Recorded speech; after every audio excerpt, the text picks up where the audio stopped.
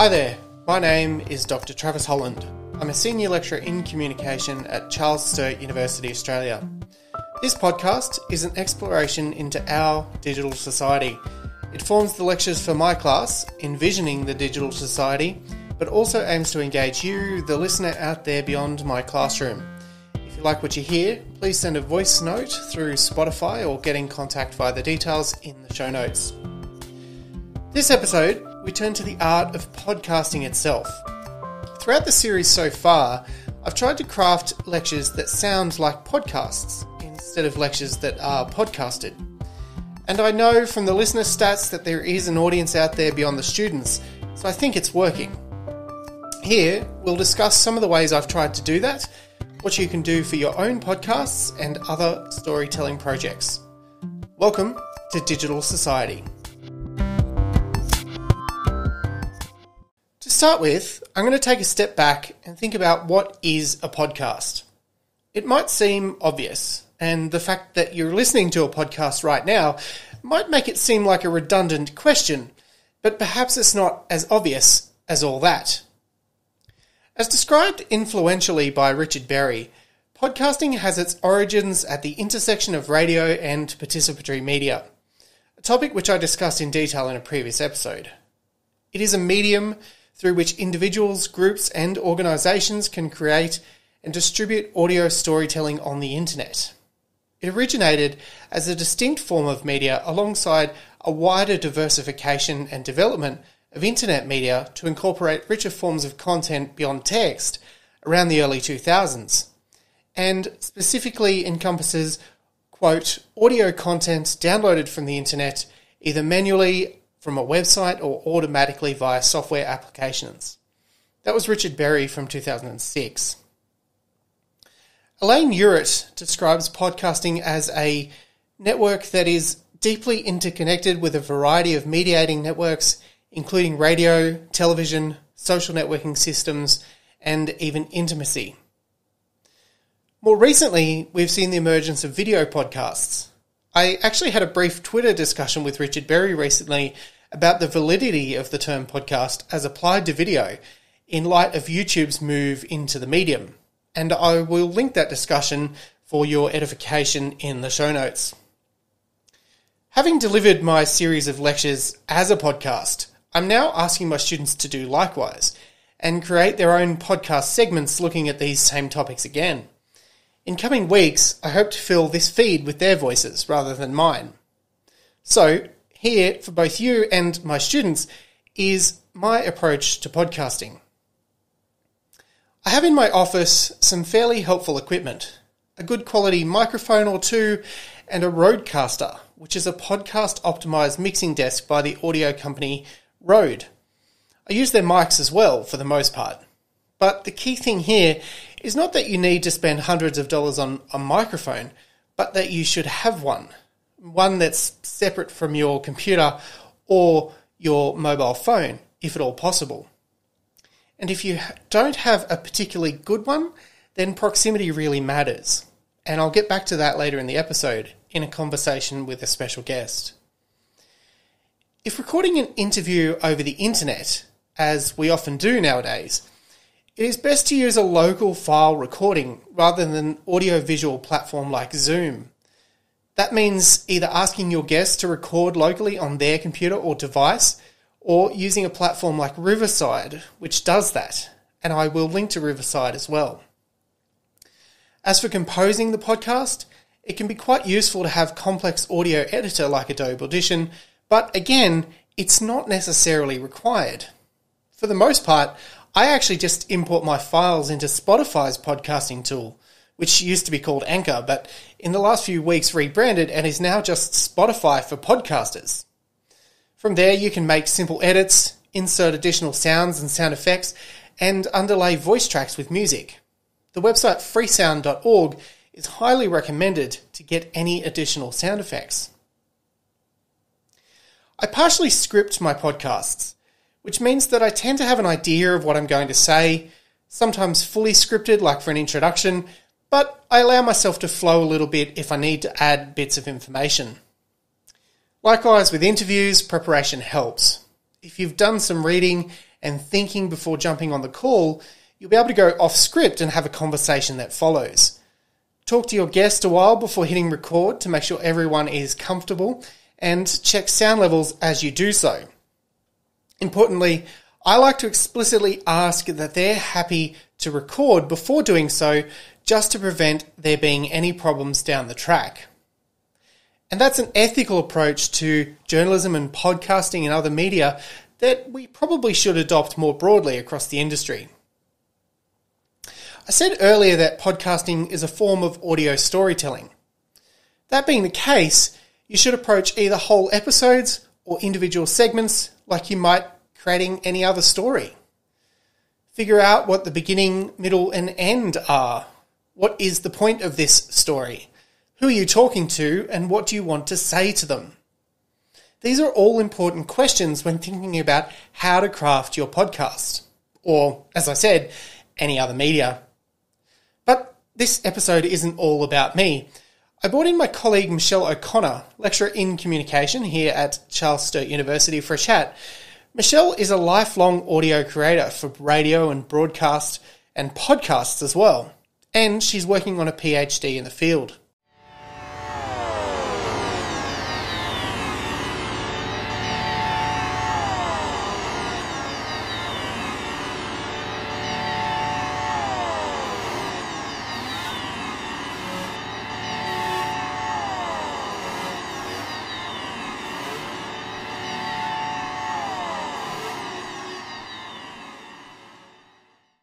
So, Michelle, I invited you to have a bit of a chat with me about how we go about composing segments and thinking about some of the different elements of a segment in producing podcasts or pieces for podcasting.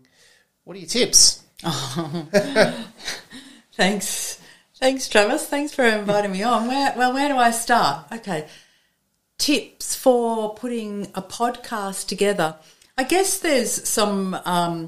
the commentators talk about this notion of grabbing the listener in the first, some say 7 seconds, and that you have to in some way make sure that you've got the listener's attention and that in that beginning sequence so that they want to keep listening. And, there's people who follow podcasts and they look at stats and stuff. They look at that first 7 to 10 seconds of drop off. I reckon you could probably extend that a little bit longer. And if you think about your own listening practices, right, how long would you listen to a podcast before you go, oh, that's not what I want to listen to today? So thinking about how you can grab the listener in the opening sequence. Now, that depends on you, right? That's your creative decision. But if we think about podcasting as an intimate medium, so, similar to radio is called an intimate medium and podcasting is an intimate medium. If we think about that practicality of people listening to a podcast with headphones on or earbuds, and so there's a connection straight to the ear of the listener. There's nothing in between. You have a priority seat to the listener. And whether you capture them in the opening sequence through talking to them or creating an interesting montage of sounds that might capture their attention or some interesting voices, maybe a vox pop at the beginning of interesting voices, something that perhaps the listener's going to go, right, what's this about? I want to know what that's about. So that's, I guess, in terms of structuring sounds at the beginning of the podcast. So different podcasters take a different approach, right? And it may be that it's the way that you talk to the listener, right, in that conversational tone where you're almost whispering, right? You're talking directly into the ear of the listener. So think about how you're going, what the first 10, 20, 30 seconds is going to sound like. Yeah. And make that a conscious decision, I reckon. Yeah, so rather than just something you go into and kind of just record whatever feels right at the moment, you've actually got to think that bit through and be intentional about it. Absolutely. Tell me about some of your practice. I know you go about creating soundscapes in all sorts of interesting locations and with a sense of trying to capture a sense of place in audio. How do you do that? I think actuality works really well in podcasts, and I guess the type of podcast that I'm talking about here is more like a radio documentary. There's not necessarily just the chat cast or, where two people are chatting like you and I are here, but maybe more around that radio documentary genre. And so I think actuality works really well in sound because sound is so evocative, and we often talk about radio as being theatre of the mind, that through sound you're able to evoke the imagination of the listener. And so we would do that through actuality. That is being on location and recording. And that's getting sounds of atmospheres or sounds of the environment that may be relevant to a part of the story that you're telling in your podcast. Doing that is, I think, a process of practice, right? And it's practicing with microphones. It's practicing with the right microphone. I think once you start recording on location, you very quickly get a real sense of external noises or the amount of sound in our environment. So if you're trying to capture a particular sound, or maybe it's a street sound, there's a festival on or something in the street and you're trying to capture that. Maybe you're trying to capture something really particular, the sound of a creek bed or the river running through where you live. You'll invariably hear in the background traffic, right? Yeah. And so microphones pick up everything. So it's about a process of trial and error and practice and experimenting with different microphones and different locations, early in the morning, getting up early and capturing sounds early. I try and I try to record the sound of birds. That's what I really love capturing. Where I live, I can't get a clean feed, right? Because I live on the highway and there's always cars going past. Microphones, use the best microphone that you can. But also the traffic sounds, right? The traffic, you've got them there. There. In the way, yeah. They're in everything, right? And that's part of our that's a part of our lived environment is traffic. But, and does what you capture sound like what it's meant to sound like? And I often use the example of we have the Womble, the Macquarie River here in Bathurst, and I've recorded from there. And sometimes when I listen to it, I think it just sounds like, the toilet flushing, right?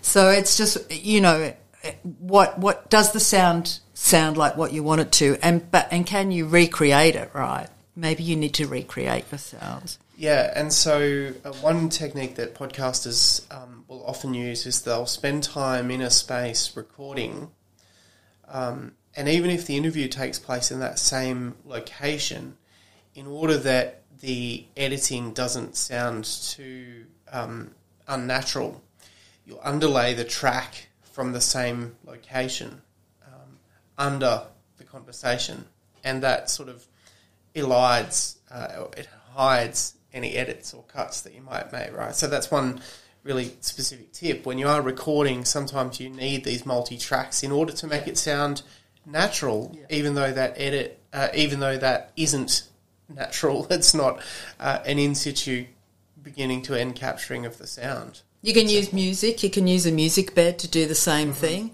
So music sort of helps to evoke a mood. And you can choose, you can put a music bed that kind of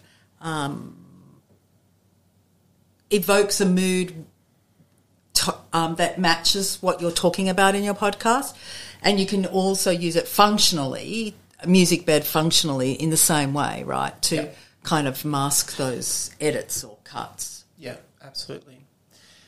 thinking about the notion of intimacy in podcasting, so we talk about the fact that often people are listening through headphones or earbuds, and so there's a physical connection to the body, which is quite different to a lot of other media, and it makes podcasting and audio immersive in a way that television isn't. You know, the screen is separate from the body. It might be more closely related to something like VR, for example, nowadays. How can you generate a sense of intimacy to build on what's already inherent within the medium in connecting with somebody? I guess the tradition has been developed over the past 100+ years of radio and the radio industry that lends itself to podcasting as well.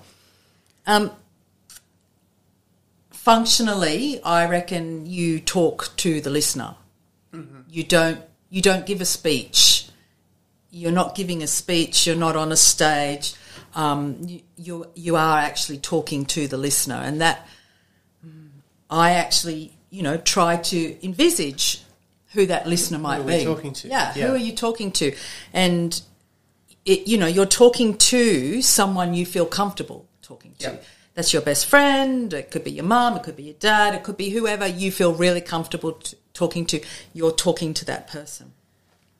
And in your scripting, you use a conversational approach in your scripting as well.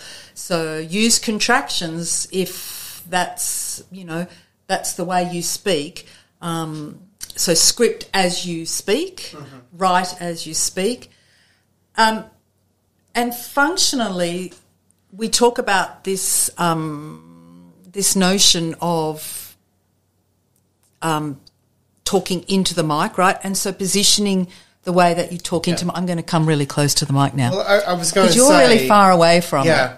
What's been happening there is, as Michelle's been talking about this, she's getting closer to the microphone. Now, I'm sure you can hear that. That's my training. But that's the actual, to describe what's actually happening and go along with the listening is important to think about. Yeah. My training is, to talk closely into the microphone, because that helps to achieve that sense of intimacy as well. But there's nothing between my voice and the listener's ear.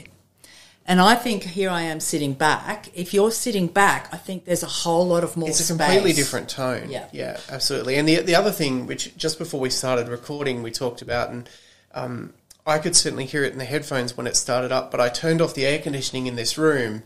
However, it's sensor operated, and so the fact that we're sitting under the air conditioner, it's turned back on a couple of minutes into the recording, and so people might have heard that, right? And the quality of the air in the room has changed as a result of that. So think about where you're recording, and think about the acoustics of the space in which you're recording. And during COVID, podcast makers were recording in their closets, right? Or in the wardrobe, somewhere where there's a whole lot of soft furnishings around you. Ira Glass, who presents This American Life, and he's often cited as one of the presenters who really transformed the podcasting genre, or the way that we present in podcasting. There's photos of him. You can go and check them out. He's in his wardrobe with his recorder and set up and recording in there. Practically. The technical reason for that people might not understand is that the way that sound waves propagate through space, and they reflect off walls. Yeah. So they reflect off hard walls. Yeah. And if you're in a space with soft furnishings and soft fabrics, that will absorb the sound so that it doesn't bounce back and come into the microphone multiple times. Yeah. Don't record in the bathroom. If you are recording, I think, in the bedroom is fine. Close the curtains even. Just close the curtains to minimise the window, or in the car. So actually, if you think about the car, it's kind of got its own natural acoustic space, it features anyway. Yep. And so recording in a car is actually okay as well, I reckon. Really interesting. Yeah. I would never have thought of a car as a recording studio, but there we have it. Well, I learnt that from a long-term colleague of ours, Tracy Sorensen, who's a filmmaker, and that's her guerrilla filmmaking tip, is to record your audio and voice, piece to cameras in a car. Yeah. I want to think about segments. So what we'll hear in this podcast sequence over the next few weeks, this is going to be episode 6 in the series, and there will be an additional 5 episodes which feature student voices. Now, the students will be contributing to specific segments. They'll be just recording small segments of the podcast on the theme, and we'll stitch all of those together. It can be a bit difficult, and perhaps some of my role as the podcast producer here is going to be composing and figuring out this order, but we're also going to do that collaboratively. But if you're recording segments independently and you don't know how they're going to come together, aside from the fact that they're going to be related to a theme, how could you think about approaching a segment? What is going to be different there when you're not composing the whole show, but just one segment? The listener. Mm-hmm. The listener, it's always about the listener, I reckon, right? What is going to be interesting about this segment to the listener? And the putting together of those segments, and different podcasts do it in different ways. This American Life, again, they use the chapter. Mm-hmm. So Ira Glass, chapter 1, and that's the first chapter of the podcast, chapter 2. And so there is a theme in that podcast as well, and they're really clearly identified as being different chapters. There's the segue, so in your scripting you would write the segue, right? Yeah. And so you would record the narration, the voiceover narration of the segue. Yeah. As well, I'm going to have students do that, hopefully. Okay. So that's the plan, is that you'll hear student voices doing those bits, the intros, the outros, the segues, all of that. So the segue, you do need to know what's in the podcast, what's in that segment to be able to write the segue. Mm-hmm. And so you'll find, what did you finish off? What did the listener hear at the end of that segment? What can you say about it to kind of contextualise it in your segue narration? And then how are you going to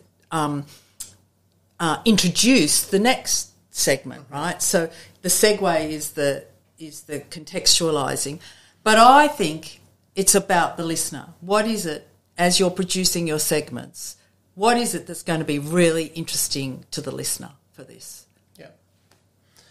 Fantastic. Michelle, is there any other hot tips we need to give to people considering how to compose podcasts? Lots, but there's just not enough time. We don't need to talk for hours. There's lots. Might be one thing to think about, what's important to include.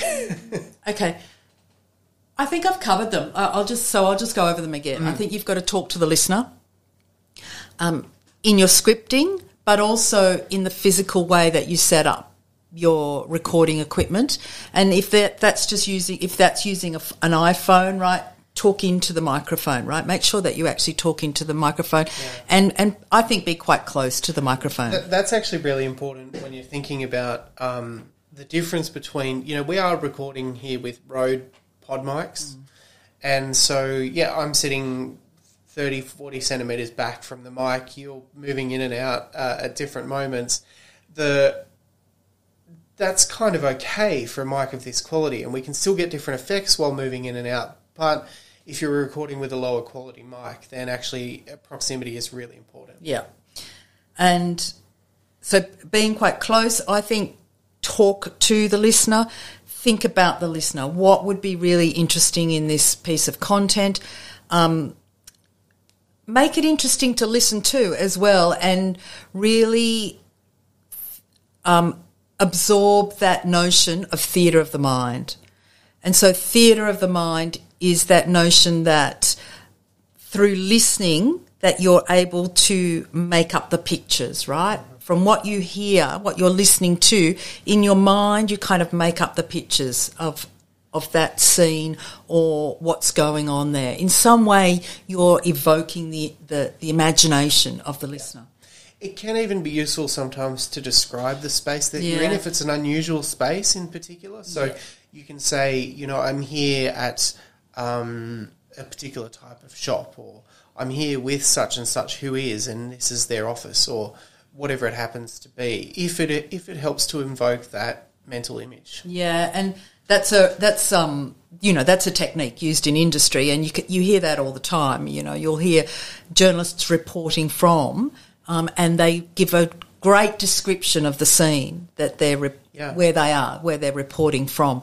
And so, yes, you can do that and go and try that, right? I reckon I would give you this activity. Go and try that. Go to a place and a location and describe it into your phone, record it into your phone and describe it, and then play it back to yourself or to a friend and see if they can kind of get the sense of where you were from your description. I think that's a great kind of activity to help you practice reporting from location, but also talking to someone as well.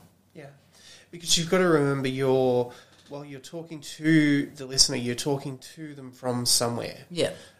And so there's that connection across time and space that you need to account for. Yes, look, in the early days of radio, you know, in the 20s and the 30s, when radio was, as a technology, was still being experimented with, and before it was, had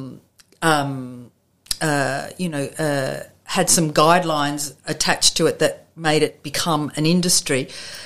There was this sense, you know, people thought that it was almost ghost-like, that hearing voices that we couldn't see where they were coming from, that it was almost, people thought it was the dead talking to them, you know, that notion of the disembodied voice.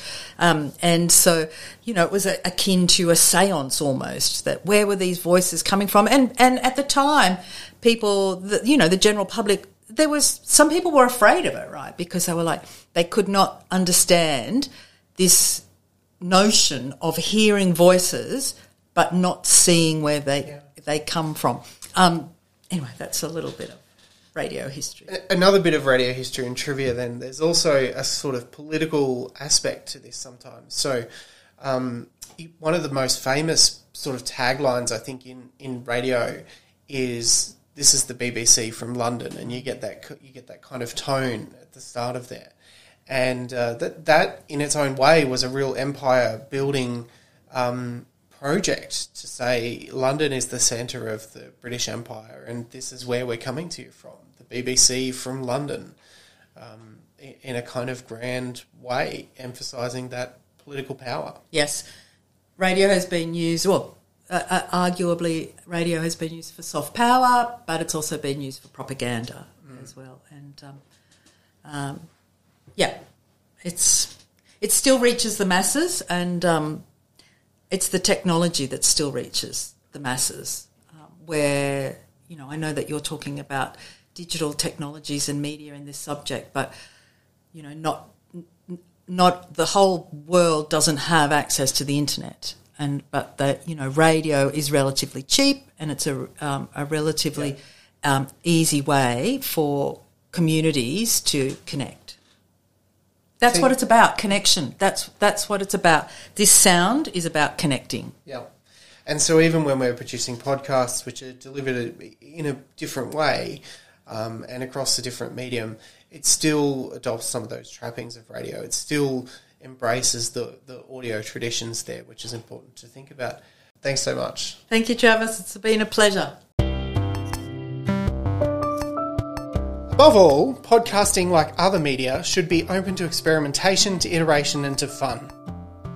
Take a listen to your recordings after they're completed with a critical ear and be prepared to try something new if needed.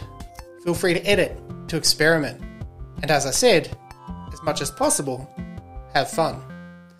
Thanks to Michelle O'Connor for being part of this episode, and thanks to everyone who I've been able to interview so far in this series.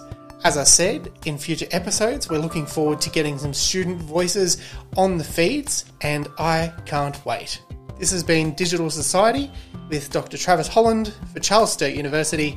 Thanks for listening.